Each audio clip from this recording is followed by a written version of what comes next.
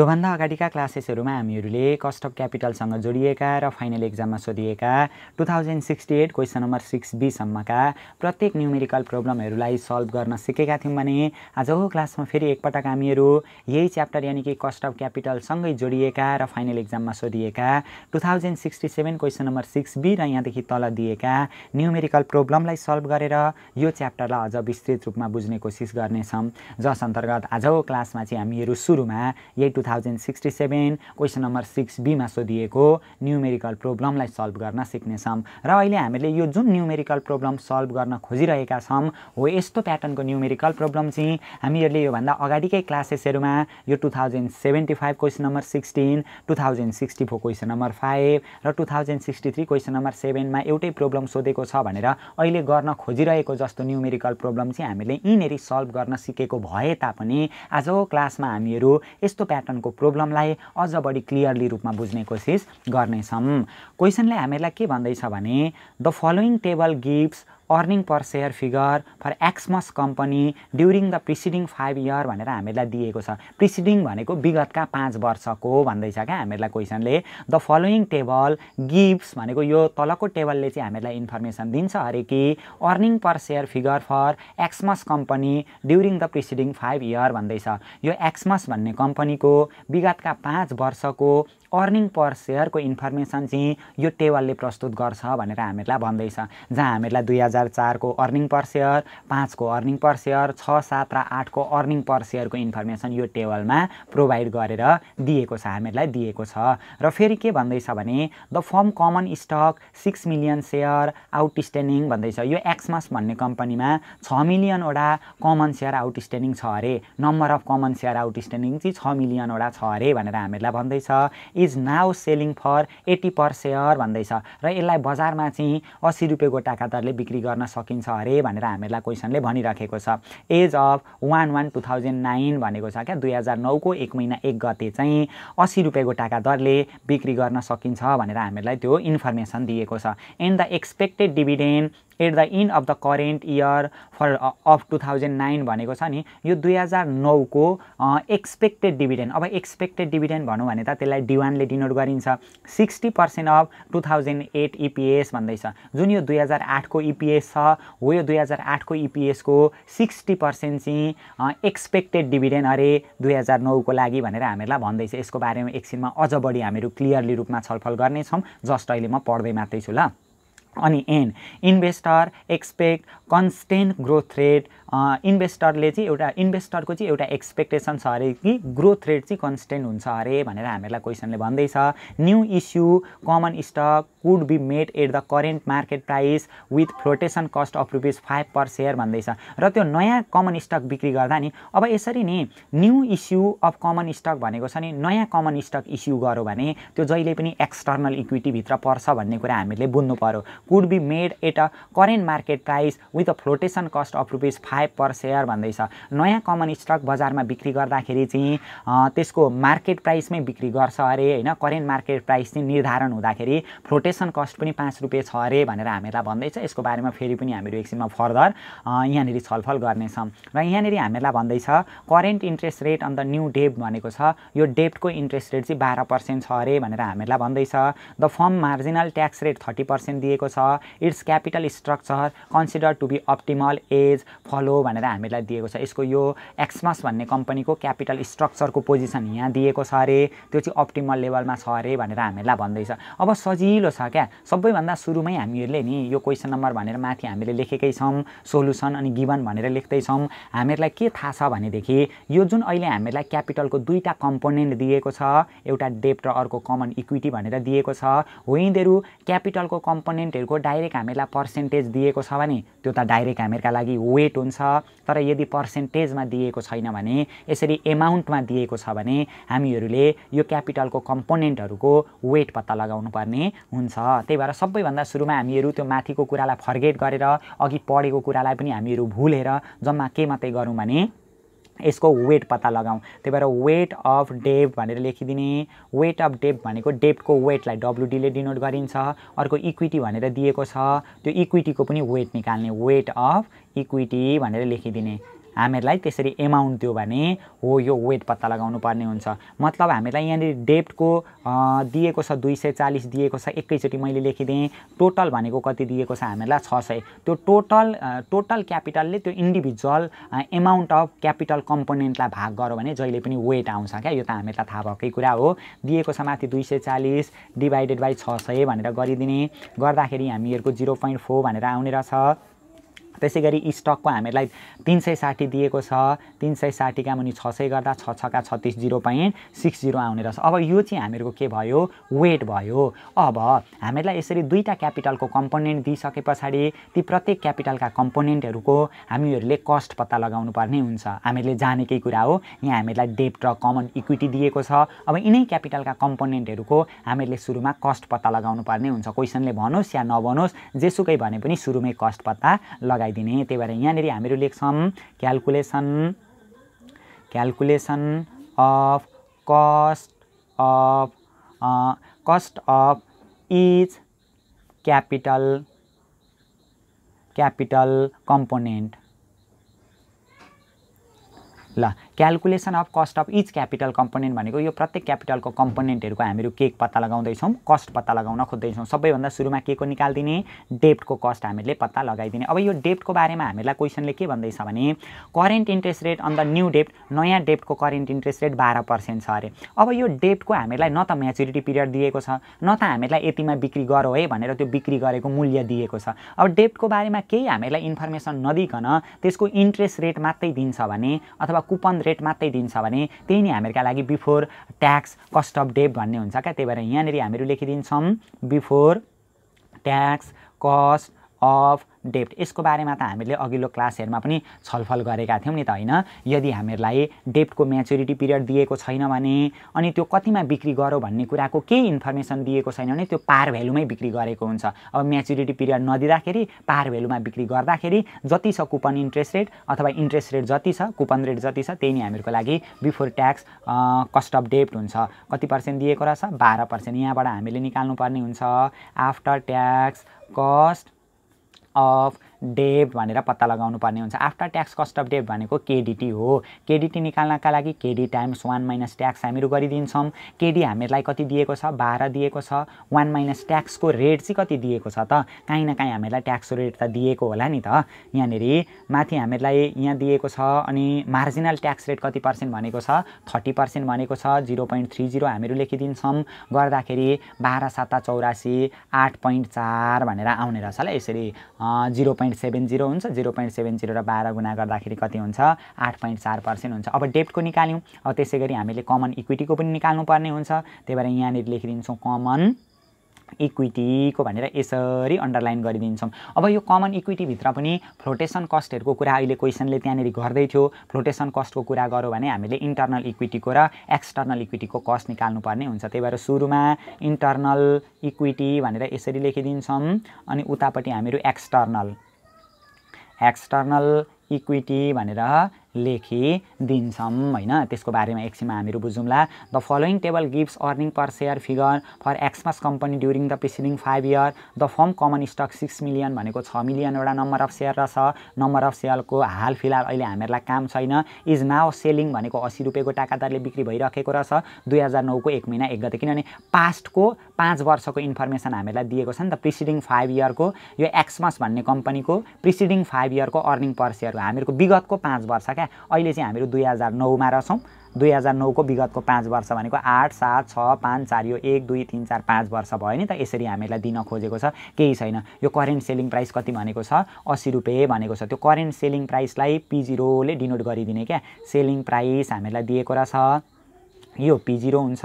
दिएको रहेछ हामीहरुलाई 80 दिएको रहेछ 80 भइहाल्यो। And the expected dividend at the in of the current year 2009। अब त अहिले त हामीहरु 2009 मा छौं नि त। 2009 को एक्सपेक्टेड डिभिडेन्ड भनेको D1 हुन्छ। हो त्यो एक्सपेक्टेड डिभिडेन्ड चाहिँ 60% छ अरे। के को 60% त भनेदेखि एक्सपेक्टेड डिभिडेन्ड भनेको चाहिँ 60% छ अरे अफ 2008 को EPS को। अब यो 2008 को EPS कति दिएको छ 8.12 दिएको छ नि त। हो त्यो 8.12 को 60% भनेर हामीहरूले निकाल्नुपर्ने हुन्छ 0.60 गर्दाखेरि आउने रहेछ हामीहरूको 4.872 भनेर आउने रहेछ 4.872 भनेर यो चाहिँ हामीहरूको एक्सपेक्टेड डिभिडेन्ड D1 भयो भन्ने कुरा हामीले बुझ्नुपर्ने हुन्छ हैन अनि फेरि के भनौं भनेदेखि an investor expect constant growth rate र इन्भेस्टरको एउटा एक्सपेक्टेसन चाहिँ छ अरे ग्रोथ रेट चाहिँ कन्स्टेन्ट हुन्छ अरे अब ग्रोथ रेट कन्स्टेन्ट हुन्छको मतलब नि यो अर्निङ र डिभिडेन्डको ग्रोथ रेट चाहिँ कन्स्टेन्ट हुन्छ भनेर हामीलाई अगाडिका प्रोब्लमहरुले दिएको हुन्थ्यो अब हामीले यहाँनिर के बुझ्नु पर्यो भने इन्भेस्टरको जुन यो एक्सपेक्टेसन छ लगानीकर्ताको जुन यो अपेक्षा छ यो चाहिँ ग्रोथ रेट कन्स्टेन्ट हुन्छ भन्ने छ अरे भन्दैछ अब कति हो त त्यो ग्रोथ रेट त्यो ग्रोथ रेट निकाल्न चाहिँ हामीले यसलाई एप्लाई गर्नुपर्ने हुन्छ यो जुन अर्निङ हामीलाई दिएको छ यो अर्निङलाई प्रयोग गरेर हामीहरूले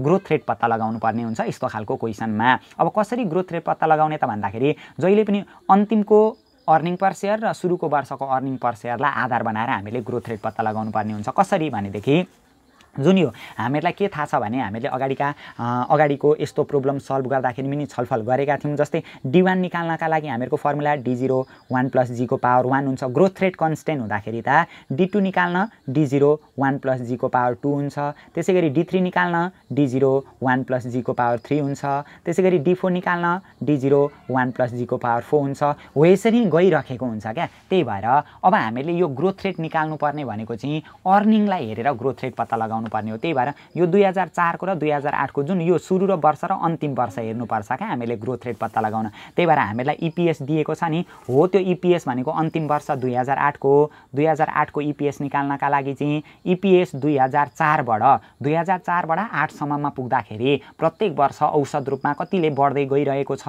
त्यो हामीले पत्ता लगाउनु पर्ने हो त्यही भएर 1 + g को डिभिडेन्डलाई नि मात्रै आधार मान्नु पर्छ भन्ने छैन अर्निङ दिएको अवस्थामा यसरी अर्निङलाई पनि हामीले आधार बनाउनु पर्ने हुन्छ होल पावर n हुन्छ 2008 को ईपीएस हामीलाई कति दिएको छ 8.12 दिएको छ 2004 को ईपीएस कति दिएको छ 5.75 दिएको छ 1 प्लस ग्रोथ रेटको अब यो टाइम पिरियड राख्दाखेरि एक्जाममा हामीहरू झुकिन सक्छौं टाइम पिरियड राख्दाखेरि त सरासरी हेर्दा 1 2 3 4 5 वर्ष जस्तो हामीलाई लाग्छ तर त्यस्तो हुँदैन 2004 देखि 5 को अन्तिममा 4 को अन्तिमदेखि 5 को अन्तिममा पुग्दा 1 वर्ष 5 को अन्तिमदेखि 6 को अन्तिममा पुग्दा 2 वर्ष 6 को अन्तिमदेखि 7 को अन्तिममा पुग्दा 3 वर्ष 7 देखि 8 को अन्तिममा पुग्दा 4 वर्ष हो त्यसरी हामीले काउन्ट गर्नुपर्ने हुन्छ किनभने अर्निङहरु डिभिडेन्डहरु भनेको त वर्षको अन्तिममा हुने हो नि त त्यही भएर 4 को अन्तिमको देखि 5 को अन्तिमकोमा कतिले बढेको छ 5 को अन्तिमदेखि 6 को अन्तिममा कतिले 6 को अन्तिमदेखि 7 को अन्तिममा कतिले 7 को अन्तिमदेखि 8 को अन्तिममा कतिले हो त्यसरी अन्तिम हामीले काउन्ट गर्नुपर्ने हुन्छ त्यही भएर यो प्रत्येक इन्डिभिजुअल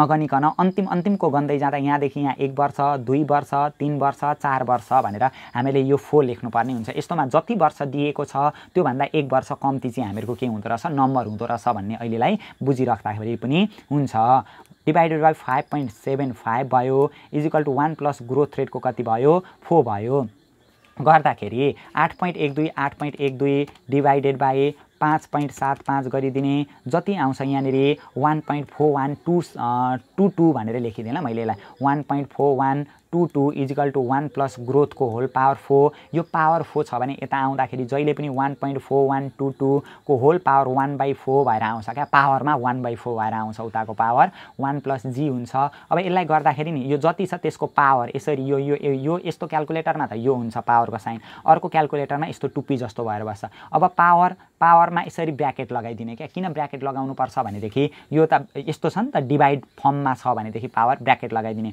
1 डिवाइडेड बाइ 4 गर्दिने फेरि यो ब्र्याकेटलाई बन्द गर्दिने गर्दाखेरि 1.0911 भनेर आउने रहेछ ल 1.0911 equal to 1 plus growth rate भनेर आउने रहेछ गर्दा 1.0911 minus 1 equal to growth rate 0.0911 equal to growth rate मतलब देयरफोर ग्रोथ रेट भनेको यसलाई 100 ले मल्टिप्लाई गर्दा 9 point कति आउने रहेछ 11 भनेर आउने रहेछ ल इन्टु 100 ले मल्टिप्लाई गर्दाखेरि सरी कति आएको छ हामीहरुको 1.0911 भनेर आएको छ -1 गरिदिने हैन त्यो -1 गरिदिने जति आउँछ इन्टु 100 ले मल्टिप्लाई गरिदिने गर्दाखेरि 9.11% चाहिँ हामीहरुको के रहेछ ग्रोथ रेट रहेछ भनेर हामीहरुले यसरी पत्ता लगाउनु पर्ने हुन्छ। अब ग्रोथ रेट मात्रै त हामीलाई चाहियो होइन, हो यसरी ग्रोथ रेट क्वेसनले नदिँदा हामीले यसरी ग्रोथ रेट पत्ता लगाउनु पर्ने हुन्छ। किनभनेदेखि इन्भेस्टरको जुन एक्सपेक्टेसन हो त्यो चाहिँ ग्रोथ रेट कन्स्टेन्ट हुन्छ भन्ने छ,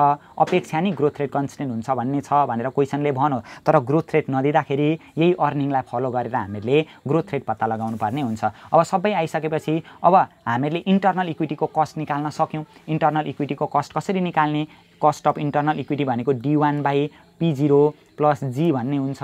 D1 हामीलाई दिएकै छ यहाँनिर 4.827, 4.82 कति दिएको छ 872 दिएको छ, यहाँ हामीले निकालिसकेका छौँ होइन।